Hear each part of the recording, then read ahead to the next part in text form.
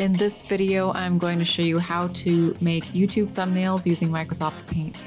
There are several reasons for choosing Paint over Photoshop. The main reason I use Paint is because it uses a lot less RAM and I can create eye-catching thumbnails in just a couple minutes. To get started, I open up MS Paint. The first thing I do is resize the image to create a 16:9 aspect ratio. Open the resize dialog and select the Pixels radio button. Uncheck the Maintain Aspect Ratio checkbox and then adjust the horizontal and vertical pixel count. YouTube recommends using 1280 by 720 because that is a large enough image that it will look good on pretty much any size screen, but I usually go for the larger 1920 by 1080 since what really matters is that 16:9 aspect ratio.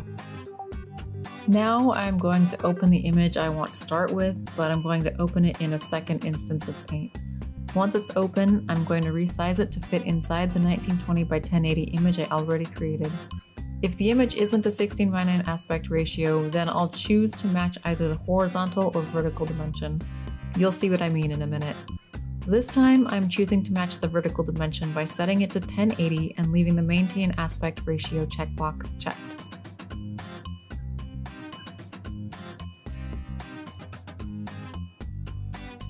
Then, with the image still selected, I'm going to copy using Ctrl-C and switch to the other paint and then paste using Ctrl-V.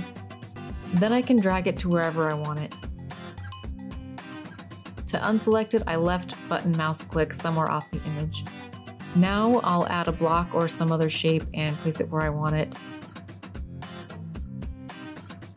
Fill it with color and make adjustments until I'm happy with how it looks.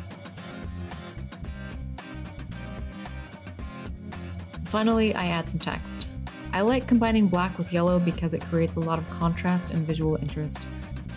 I'm just shifting it around, playing with the placement and text size until I get something I like.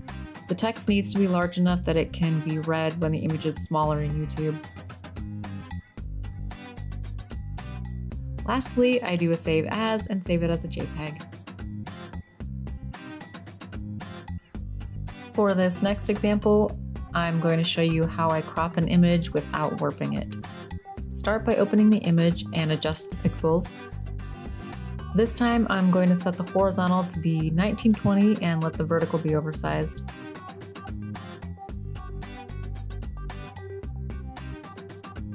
With the image still selected, I'm going to click Crop. Now I want to adjust the image size vertically. I can do this by hovering near the edge for the double-sided arrow and then dragging the slide upwards. I'm keeping an eye on the pixel count at the bottom so I know how far I've gone. I try to keep things even by cropping the top and bottom the same amount. So when I've gone about halfway, I rotate the image 180 degrees and do the same thing.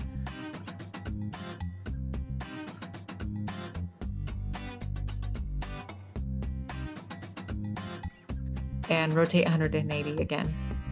Now I'll add shapes and some text. And finally, a save as to a JPEG. For this third and final example, I'm setting the horizontal dimension to 1920 pixels, and I'm going to adjust the top and bottom just like last time.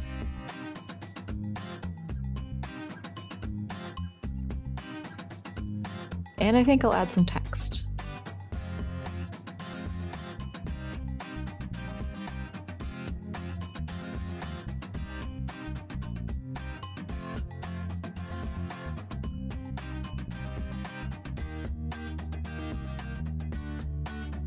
And then now I'll use the brush tool to underline it. It usually takes a couple tries to get it to look the way I want. I'm using Ctrl-Z to undo stuff I don't like, then I try again. That looks good. Now I'll save my thumbnail. I hope you found this video helpful. If you'd like to see more content like this, please like and subscribe. Bye!